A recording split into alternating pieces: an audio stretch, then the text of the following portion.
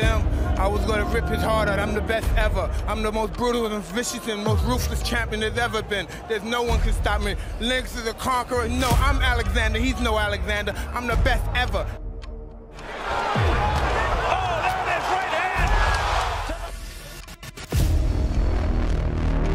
Impossible is nothing to somebody that tries. Everything that someone said was impossible has happened.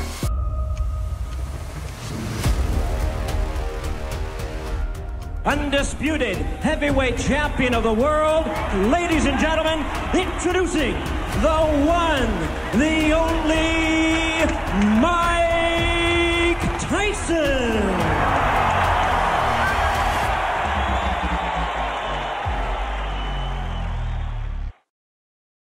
Mostly it just changed my life because he helped me to deal with people. I know how to deal with people now. Before, I couldn't talk to people.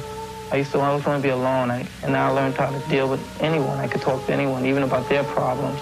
And it's like a father and son relationship. You know, even though he is my manager and trainer, sometimes I forget that because of the way we are. The first day he met me, he took me in his house. He didn't even know me. D'Amato feels that Tyson will be the next Muhammad Ali, and he should know. Ali was also one of his students. I believe that a person dies when they no longer wants to live. But I have a reason with Mike here, and he gives me the motivation. I will stay alive, and I will watch him become a success, because I will not leave until that happens. A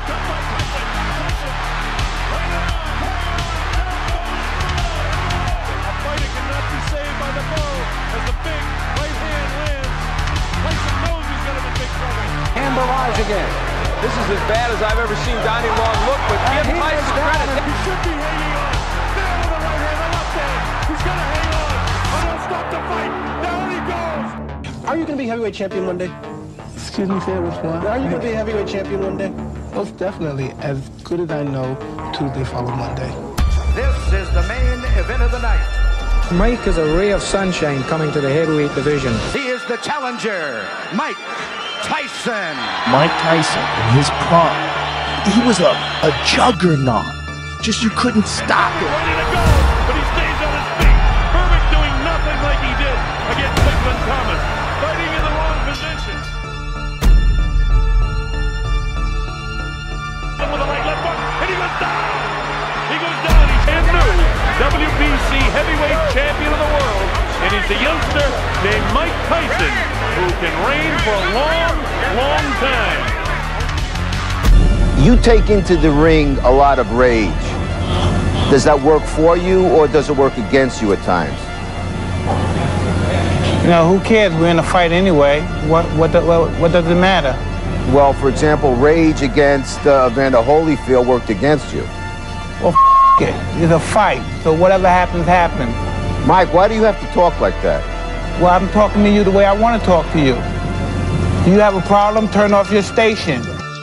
Guys come into the ring and they are scared. Black shoes, no socks, black trunks. As soon as you step in the ring, the other guy across the ring, what were you thinking? I mean, because he was thinking, oh, that's my ass.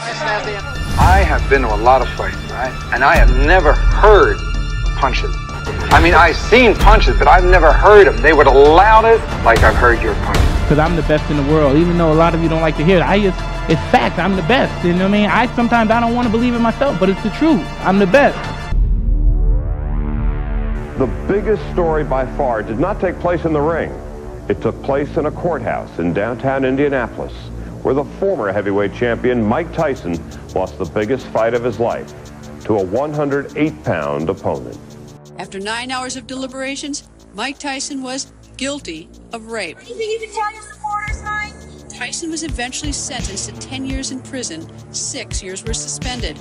She's a sick, money-hungry. She's really a bad person. After witness described Tyson as a sexual predator.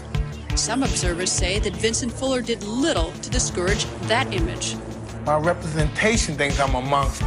So if he thinks I'm a monster, what are these poor, ignorant bastards who I consider our jurors, my equals, who never stole a loaf of bread, my equals, whose mother never, ever had to sell some to their children, my equals, of course. They're gonna convict me. He's put in prison deliberately because he's dissipating. Remember, he's the biggest money fighter in the world, but he's falling apart.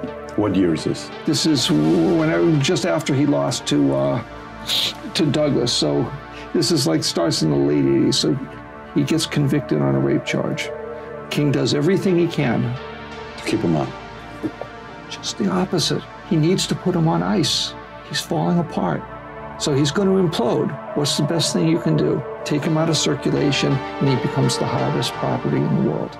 He spent some time in incarceration. While he was in incarceration, I'm still out there fighting and training hard. Mm-hmm. He didn't have that in there. Tyson, you saw abs when he came out of prison. Remember that? I guess so. When he fought Peter McNeely, dude, he was prison jacked. That was like maybe the scariest Tyson ever. Like they finally released him, and all he'd been doing in jail is working out. I don't think he could box in jail. So I think he was just lifting weights. Remember, he was super duper jacked when he got out of jail? And so when he came out, it's like, he's training again, he's doing what he knows, not what he loves. That was the most terrifying looking Tyson ever.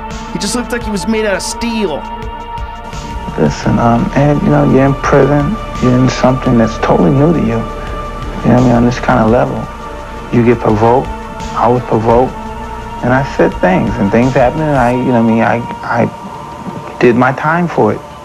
And it was it, and it was over. Mike Tyson was just a phenom, a thing that we had never seen before. He was the pit bull with no leash that respected one person. Yes. And anybody else at any given time feared the fuck out of this pit bull.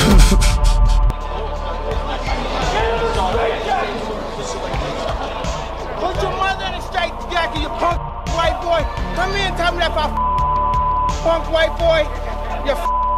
You can't touch me, you're not man enough. I eat your asshole alive, you That's bullshit, that's bullshit.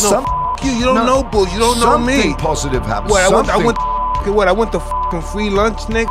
Something positive happened. I went to free lunch, he said it. People, you didn't connect with anybody.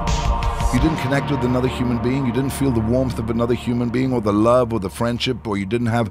Not then. Okay. There's going to be conspiracy theories about why Mike Tyson lit that dude up on that plane. That's you know what I mean? Real simple. That dude was a douchebag. And he was... you see the other video? He was annoying, one of the baddest motherfuckers that's ever walked the face of the earth. Do you still have those moments of anger? Not anger, no. But no, when I work out, I'm angry. Yeah, that's true. When I'm working out, I'm fucking fierce. I'm screaming sometimes. The anger's been there all year. How old? 53 years? Yeah, but it's not towards anybody. There's no physical being that caused my anger.